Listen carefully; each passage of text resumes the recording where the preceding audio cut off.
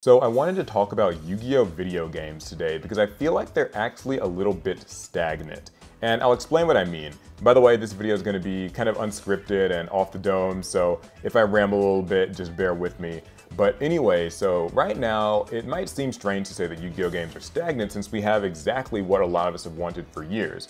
We've got Yu-Gi-Oh! Master Duel, which is an official, digital simulator. You can play it on any console, you can play it on your PC and on your phone, and it's got the master rules, 5 zones, 8,000 life points, just a huge full card pool and kind of its own format, but it's similar enough to the TCG. This is something that we really did wait like years for Konami to finally release. And it's here, and it's great. It looks great, it runs great, I like the music, I like the presentation, I love being able to just hop online and climb the ladder. It's, maybe lacking a little bit in terms of like different formats and modes, but overall Master Duel is definitely a success, and it's even pretty free-to-play friendly, I would argue. There's also Yu-Gi-Oh! Duel Links, which is the mobile game, and it's actually technically been around for like twice as long, more than that, than Master Duel has. And it's cool because you can kind of play the simplified Yu-Gi-Oh! Game on your phone, and it's really easy. They even also have it on PC if you want to. So I find it's really good for like playing on a commute or just kind of playing during some break time. And you've got a more simplified like 3-zone Yu-Gi-Oh! Obviously it's had its own kind of fair share of power increases and new summoning mechanics and things like that. So it plays kind of somewhat similarly to how modern Yu-Gi-Oh! Plays, but it's a little more simplified. There's like skill cards, there's different dual worlds. It is a little bit more anime based, which is something that I'm going to probably be talking about a lot more later on in the video. There's like, different dual worlds. There's like the Arc 5 world, there's the 5Ds world. They have like different specific duels with specific rules, and there are even 3D animations in Duel Links compared to the kind of like animated 2D ones in Yu-Gi-Oh! Master Duel, and those look really great too. I like Duel Links, I like Master Duel. I want to be clear out the gate that I think that these are both great games, and if you're a Yu-Gi-Oh! Fan and you just like, playing the Yu-Gi-Oh! Card game, then you can't really go wrong with either of these games. So why do I say then that I feel like Yu-Gi-Oh! Games are stagnant? Well, it's because I actually don't find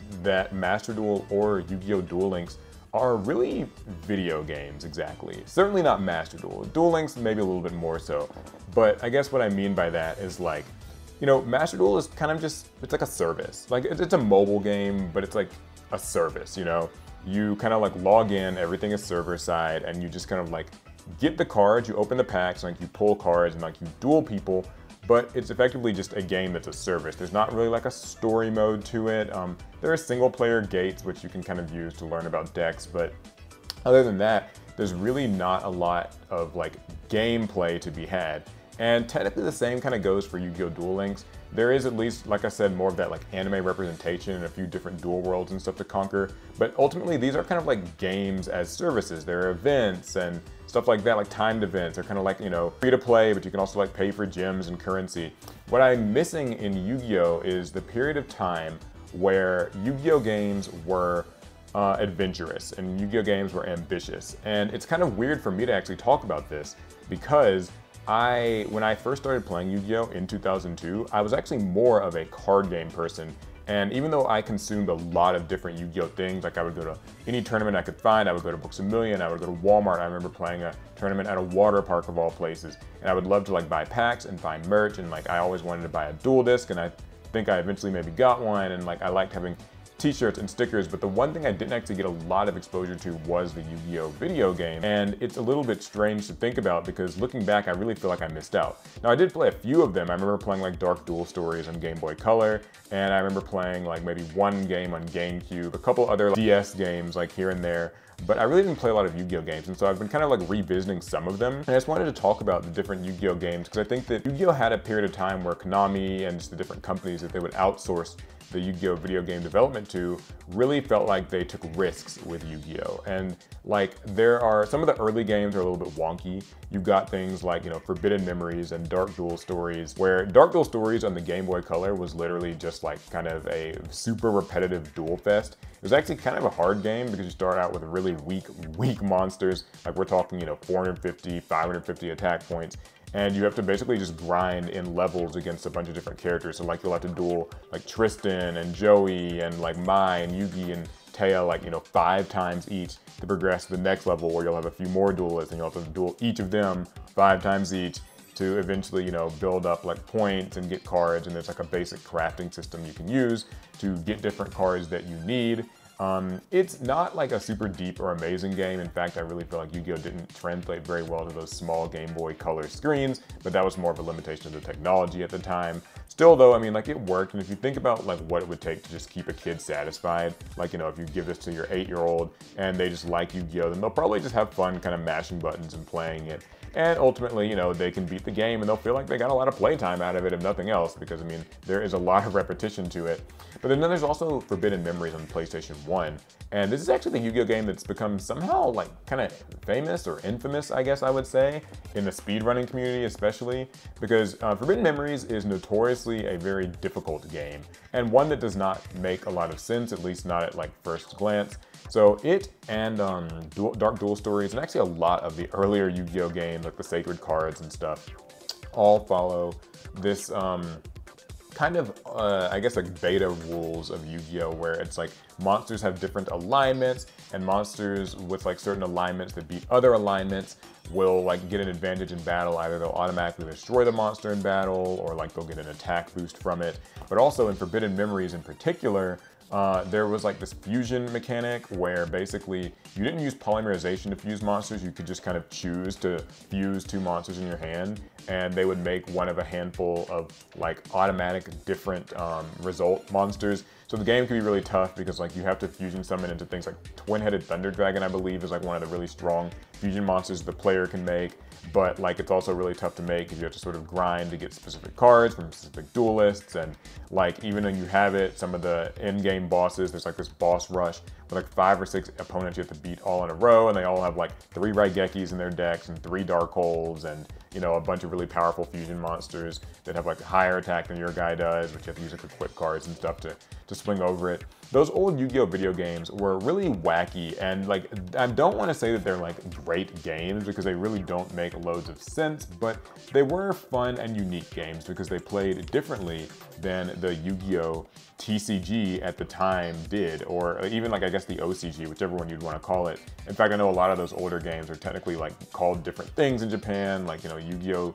Duelist Game 1 and Game 2 and things like that, but we got actual names for them. Another game that I wanted to talk about is the Sacred Cards and its sequel, Reshift of Destruction. This is the first time where I think Yu-Gi-Oh! Games really kind of came into their own. I don't know the exact timeline for release, but I'm just going by what I remember. The Sacred Cards was on Game Boy Advance, and it's like a Yu-Gi-Oh! Game that actually has an overworld. And this is something that I really do think that like Yu-Gi-Oh! Should kind of come back to. I'm going to be mentioning a lot here, is this game was based sort of roughly off the Battle City anime or whatever, but like in many of these Yu-Gi-Oh! Video games we'll talk about, you get to kind of take on your own like character, this sort of avatar character, and you are placed within the story. So you'll see characters like Yugi and characters like Joey and like, you know, Weevil, Rex, Kaiba, and everybody else from Battle City. And you can talk to them, you can oftentimes duel against them, sometimes they'll be your companions, but the story kind of more so revolves around you. And this is kind of what I mean when I think that like Yu-Gi-Oh! Is lacking games with like a story mode and video games that are actually like video games, right?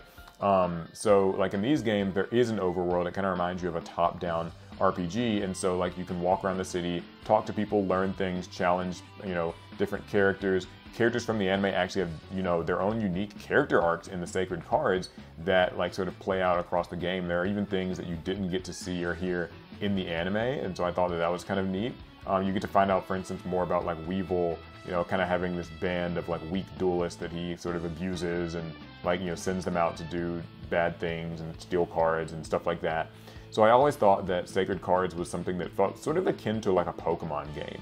I mean, you're not technically traveling across an entire region, but you are, you know, exploring, you know, Battle City, and that feels like, as a kid, one of the #1 things that I would have wanted out of a Yu-Gi-Oh! Video game was not just the ability to play Yu-Gi-Oh!, but the ability to kind of like play it like a Pokemon-like game where you know, you have a character and it's got a sprite or a 3D model or whatever, and you run around and you can go to a shop and like buy cards and things like that, or, you know, you can talk to people, learn things, there are different challenges, power up your deck. In like, I guess a perfect world, maybe Yu-Gi-Oh! One day just has like an MMO system where you're just walking around with different character avatars and like literally dueling against anybody you want, but that's kind of getting ahead of myself. Yeah, Sacred Cards and Reshift of Destruction, I think, did a really good job with that. And I think that this was like on the Game Boy Advance of all things, was like even cooler. Also, there's like the probably most infamous, not infamous, infamous goes to Forbidden Memories, probably the most like famous, beloved sort of Yu-Gi-Oh! Game was Duelist of the Roses on the PlayStation 2. Now, this is one that I did not get a lot of exposure to as a kid because I didn't actually have a PS2 growing up. I was one of those kids.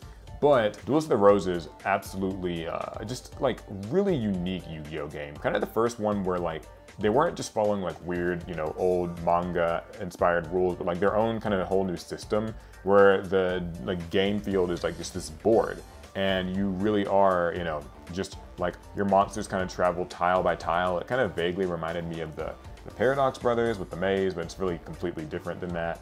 And there were still, I think, alignment systems in that game. The game also was one of the early 3D Yu-Gi-Oh games, so the monsters did have 3D models that would move across the field and attack. There were also like different terrains and things like that. And the most interesting thing about Duelist of the Roses was that it had a story mode that was not actually like a Yu-Gi-Oh story exactly. Like you had all the Yu-Gi-Oh characters there, but they were reenacting the War of the Roses. So like I think it's Yugi and Kaiba are two sort of different warring kings or like military generals or political figures or whatever from two different nations. I'm not super familiar with it, unfortunately, but I've watched like cutscenes and things. And I thought that was really cool because basically every character kind of takes on a different character from like those stories. It sort of reminds me of how like in the Sonic and the Secret Rings or Sonic and the Black Knight games, they took on like, you know, the Arabian Tales or like the Arthurian Legends. And so like different existing characters would be those characters, and that was just really neat.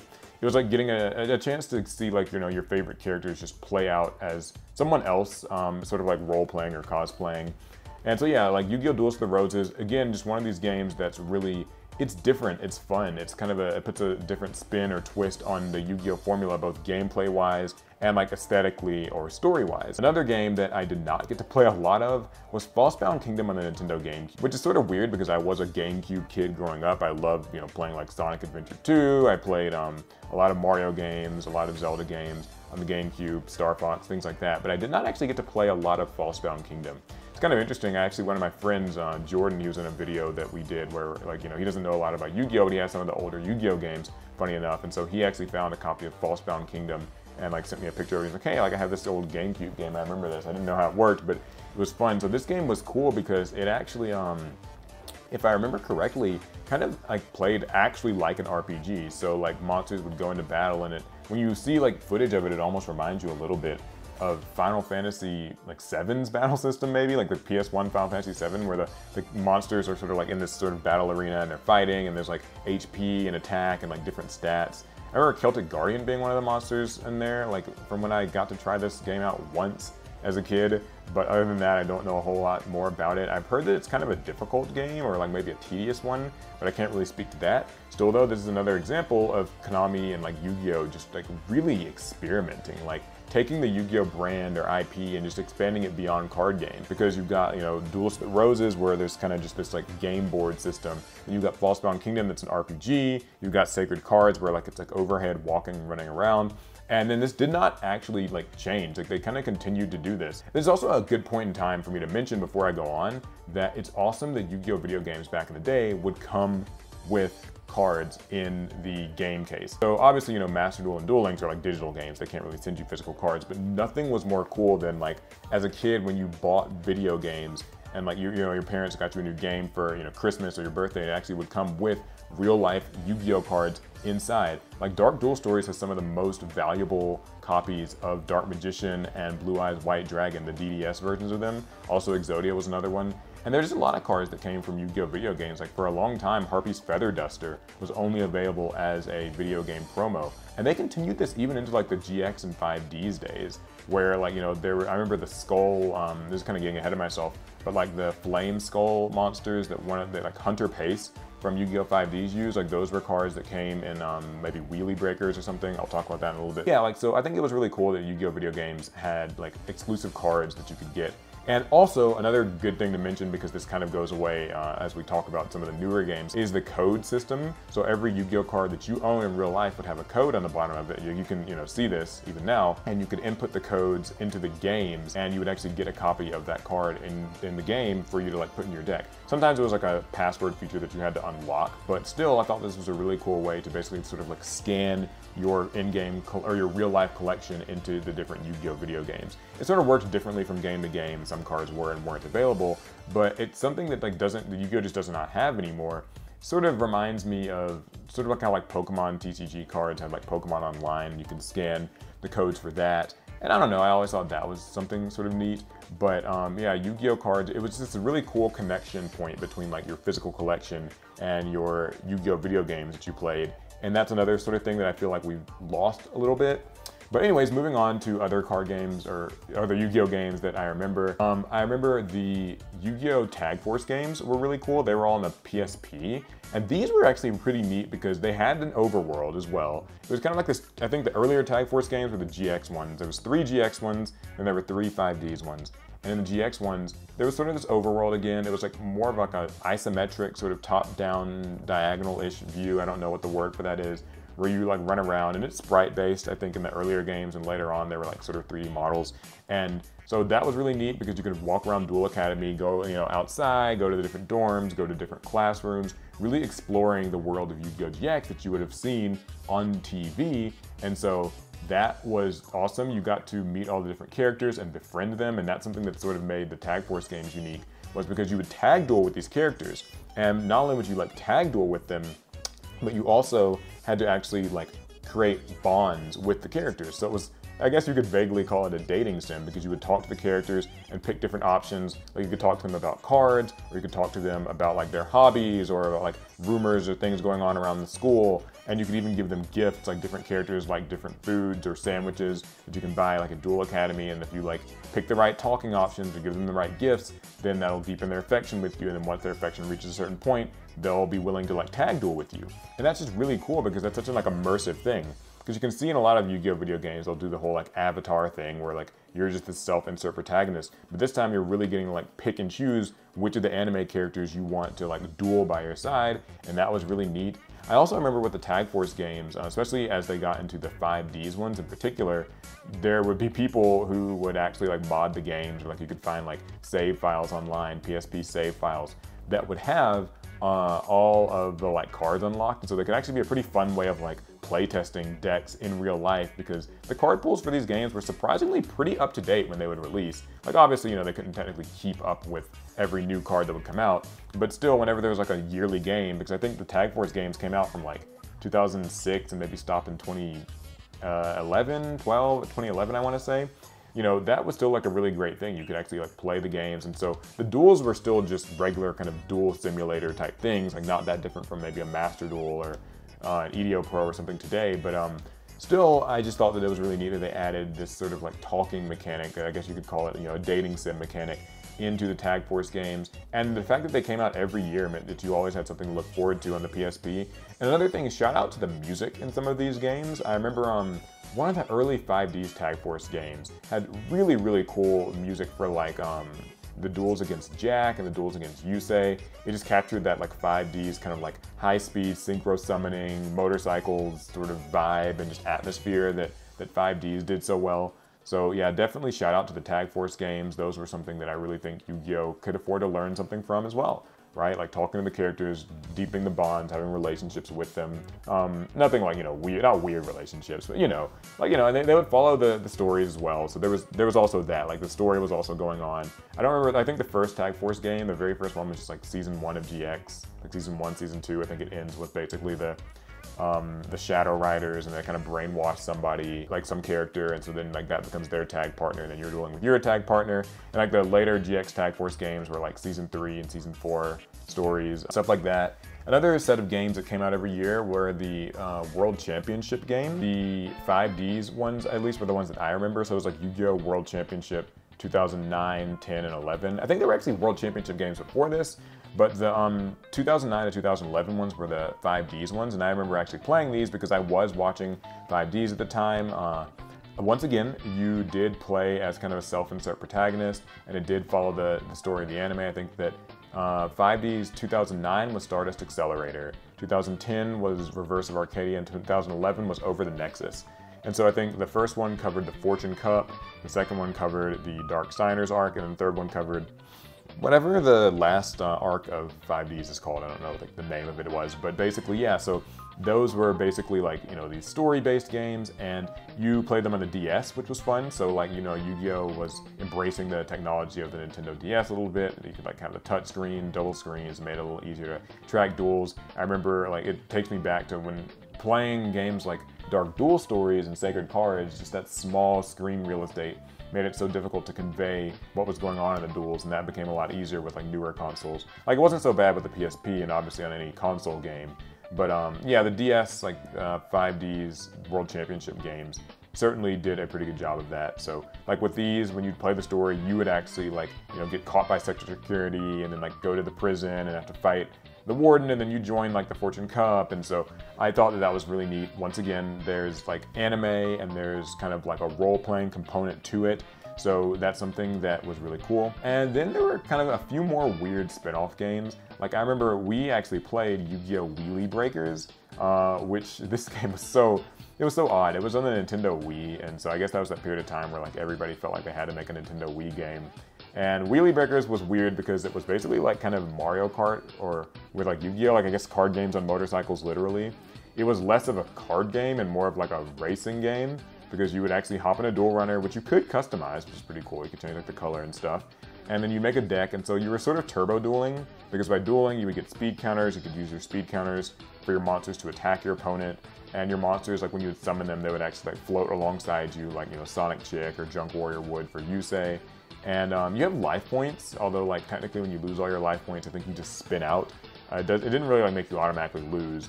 The thing I remember the most about this game was that all the cards kind of have slightly different effects. So I remember like Rush Recklessly, the card was literally just a speed boost in the game, which kind of makes sense. But also you could like have trap cards that were sort of like items would be in a Mario Kart game. This game controlled like doo-doo diarrhea. It really was not, it was not a fun game to control. Like when you start the game, your handling on your car or motorcycle or whatever is absolutely terrible. As you level up and play against different people, you are able to improve your speed and handling and things like that. So as you progress through the game, things get a little better, but I don't think a game should ever be this difficult to control from the start. That kind of doesn't work. But we did do a Let's Play of this, which was pretty fun. It was a very difficult game. The enemies, in addition to like the bad controls, also the rubber banding AI on the opponents was like really ridiculous too. So we did beat it, so that was fun. But yeah, Wheelie Breakers was probably the last time I think that Yu-Gi-Oh! Really experimented with games and different gameplay styles. Because when you look back, you know, like they've now done a racing game, an RPG game, kind of different types of overhead, you know, explorative worlds and like a dating sim type games. And now that's kind of like unfortunately where the story ends, because since then Yu-Gi-Oh! Has not done a lot creatively with its video games. I think it's a mixture of things, right? Like the gaming industry at large is not really kind to just these like maybe like weird, bad, quote unquote spin-off games where, you know, they are, it's not Yu-Gi-Oh! A lot of people I think these days just want to play their Yu-Gi-Oh! Card game sim. They might not be as interested in a different or quirky or like new kind of gameplay style, but I think it's cool that there is like a community of people who still do like to play those games. Like there's the people who speed run Forbidden Memories. There is one other new game that came out and then ended, and that was Yu-Gi-Oh! Cross Duel, which was such a fun, cool idea, and I really wish Konami would be able to do more of things like this. But unfortunately, so Cross Duel was like this game where the graphics and presentation of the game looked really good. It was on mobile. And it was a 4-player game. I remember when they first teased it, they were like, you know, it's like a 4-player battle royale game, and you know, that got people really excited. They thought it was going to be like battle royale duels, which by the way is something that I'd love to see Konami try out. But instead, you basically have like these monsters that sort of like move across a game arena in like different lanes. And when the monsters encounter each other, they battle, and like there's spells and traps and everything kind of does different stuff. You have like a deck leader card. You can actually give it to different effects. So it's not just a matter of like, you know, your Stardust Dragon just has these certain effects. It's like, no, you actually can like equip different effects to your monsters, which I thought was a really cool thing. And all the different anime characters that you would have seen in Duel Links are here, even like fully voiced. I say are, but technically they were, because this game shut down, just like it sunset like a year after release. I remember it came out in 2022. It had been teased for a while, and then like it got like the sunset announcement kind of early in 2023, if I'm remembering the timeline correctly. And it's really unfortunate because while Cross Duel was not like a perfect game, I don't think that it really appealed to your average Yu-Gi-Oh! Player, and the marketing around it, like the commercials were not where the commercials were sort of like strange. I don't think they really captured exactly what the game was supposed to be about. But and also I heard that like it was not very free-to-play friendly. Like I heard that, you know, the premium currency and all that stuff was a little bit predatory, and that kind of gets me back, I guess, to the original point that I was making in the video, which is just that, like, man, I think the Yu-Gi-Oh games as services, where they're just sort of these live service mobile-esque games with like premium currencies and stuff, has in some ways kind of taken the soul out of the Yu-Gi-Oh video game. And I don't think that that's something that we're really probably going to be getting back soon, since Cross Duel did have to get sunset and wasn't very successful. I think Konami will probably see something like that and just be like, well, okay, no more experimenting with Yu-Gi-Oh games. People clearly did not like them. There's some hope. I mean, I've seen that Yu-Gi-Oh VR game that they showed at this year's Tokyo Dome event. I saw that some YouTubers got to take a look at it, and there was like some brief footage. I remember seeing like Blue Eyes White Dragon and Dark Magician Girl, and that was always really cool. Like, you know, Yu-Gi-Oh VR sort of seems like something that Kaiba would actually make, and it's something that feels like it's almost canon from the show. So that would be neat, although I wonder like exactly how that experience will go. Like, I guess if it's something that you can play on like your Meta Quest or your Apple Vision Pro, then I'm not so sure how well that would sell, since like not that many people have VR headsets and they're kind of expensive, and it's just sort of a still unfortunately sort of niche gaming product. So I don't know if the like, you know, install base for that sort of game would be very good, but it would certainly be really cool to immerse yourself in a Yu-Gi-Oh VR duel. Or, you know, imagine taking it a step further and going back to that whole like having an overworld to run around in thing would be absolutely amazing too. So yeah, you know, that's kind of the state of Yu-Gi-Oh video games. I want to reiterate that I really like Yu-Gi-Oh Master Duel, and I really like, you know, Duel Links and what they're doing. Like they provide a Yu-Gi-Oh fan a way to just kind of endlessly play Yu-Gi-Oh. But I think that I still kind of harken back, I yearn for a period of time where we have Yu-Gi-Oh video games that like try to do something, try to be different and like blaze their own path, try out different genres and surprise us. I know like Yu-Gi-Oh's not the pop culture thing among the kids these days that it maybe once was, so perhaps there's just no hope for this, but I thought it was really cool and something I wanted to talk about. So, it's been 27 minutes and some change, and I actually did this all in one take. Jesus Christ, I'm really proud of myself. So you guys can let me know down below in the comments how you feel about like these Yu-Gi-Oh video games. Do you think that it'd be nice to see Konami go back to them? I guess that's one last thing to mention, is that they did announce that Yu-Gi-Oh Early Days collection that's going to have a lot of the really old retro, like, you know, Game Boy Color, PS1 games in this compilation, and people have already seen like pre-orders and stuff up for that. So that's exciting, but I would still like to see some new Yu-Gi-Oh stuff as well.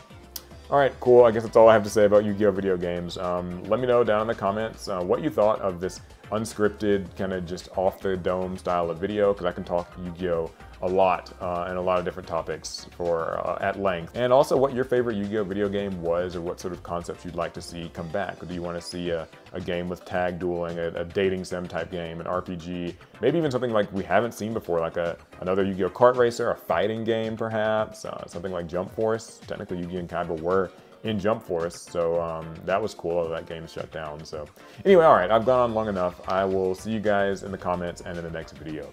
Pass turn.